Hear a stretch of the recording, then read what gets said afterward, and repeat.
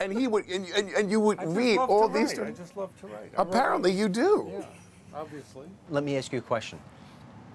I looked through Dan's papers. Nobody goes to more of those events than you do. How would you explain what those parties are like to somebody who's never been here before, who has only seen it on entertainment TV or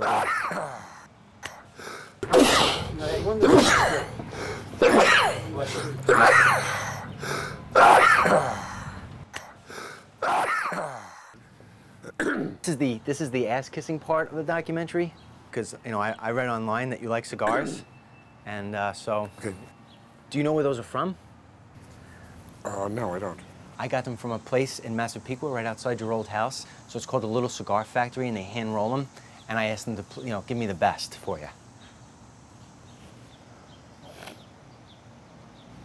I'm fine, thank you.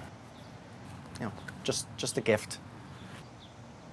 I'm a big fan. And this is Dominican tobacco with a Massapequa wrapper leaf. Smell the goodness. Hey, they're high rated. Well, that's great. Thank you. You didn't have to do this. Why did you do this? This is from you? Oh, thank you.